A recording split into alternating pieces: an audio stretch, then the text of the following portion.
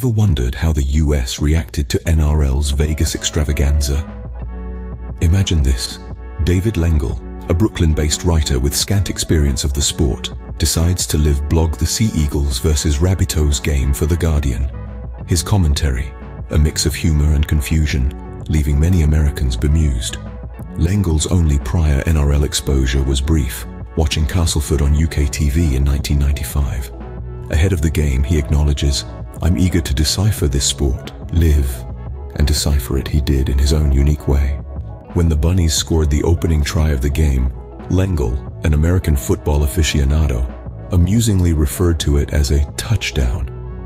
He found himself humorously lost in the flow of the rugby match, grappling with its unfamiliar pace. The lack of frequent commercial interruptions and the continuously running clock puzzled him greatly. The seamless flow of the game was a peculiar change from the often stop-start nature of many American sports. The sport's unique rules also proved to be a bit of a puzzle for Lengel. It was cricket, a sport encapsulated by its uniqueness that was alien to him. He found himself perplexed by some of its strategies, especially the concept of kicking for touch. This particular rule came into play when Pendled was a testament to their courage. It was a sport unlike any other he'd seen before, so intense that it felt almost primal, reminding him of some kind of brutal, unfiltered combat. He found the lack of pads, helmets, and fear in the players to be impressive, even comparing the sport to human cockfighting as bloodshed became a common sight on the field. Despite his initial bewilderment, Lengel was captivated by the game's dynamic rhythm.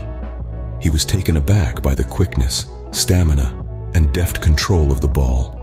He was intrigued by the game's intensity and found it surprisingly enjoyable. He appreciated its chaotic nature, which added a unique, exciting twist.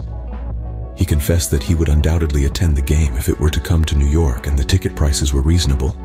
He even admitted, "If this game came to New York and they didn't price gouge me out of the place, I'd go and watch, no question." And Lengel wasn't alone in his reactions.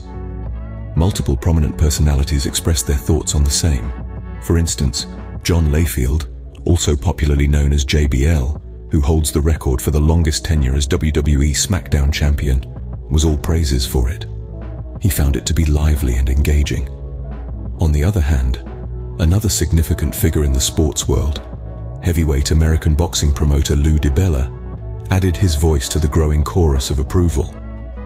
He declared the NRL as fast, exciting, physical, and easy to understand.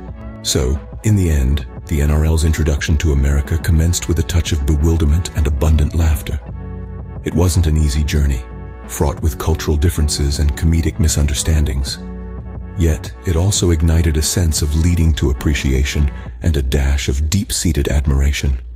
A unique blend of emotions filled the air, but overshadowing them all was an undeniable sense of accomplishment. Now that's what you call a success.